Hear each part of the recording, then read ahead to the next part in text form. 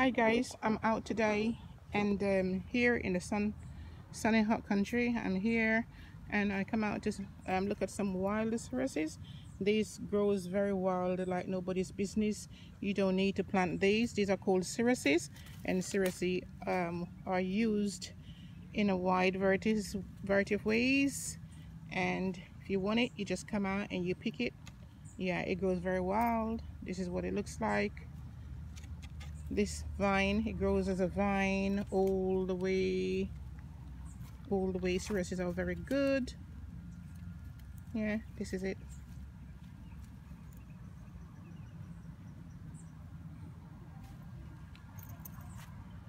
Some over here. Over here, some Cerasse.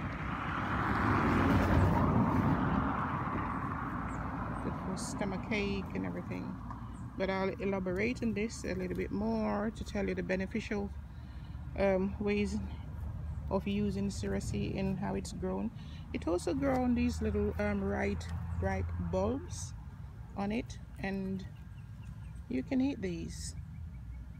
This is what I've been brought up on, Cerasse. Yeah, here you are. This is what it looks like.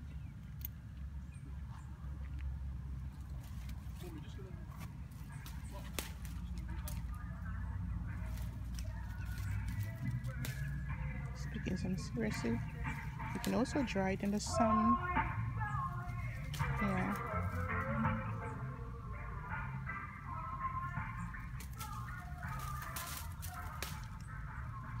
Here we are. Cerasse. The tea is very nice indeed. Yeah. But don't try to pick this one because this one is not Cerasse. This is not Cerasse. I don't know what this is. This is like some wild fern or something like that. Yeah. Just picking some Cerasse because I want to dry some of this in the sun so I can use it to boil my tea. It's very good. It cleanses you. Yeah, cleanses your colon. Yeah, it's very healthy as well. It's nothing unhealthy about it. It's very healthy. Let's come around here. Get these lots around here.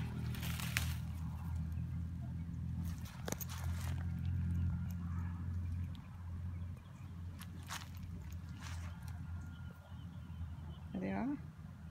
Growing very wild in bushes. You can plant it in your garden as well. And these are my two sons. They're walking here in Jamaica. They flew out. They love the country. They're so enthusiastic about it. You know, here they are. They're not drinking great amount of alcohol. It's just a little drink. What's it called? Watermelon red stripe. Watermelon red stripe. Watermelon red stripe. That is so good. Yes. My two sons. I'm so happy for them to come and enjoy themselves, have a good time. They're loving it. My video is finished now. Is it?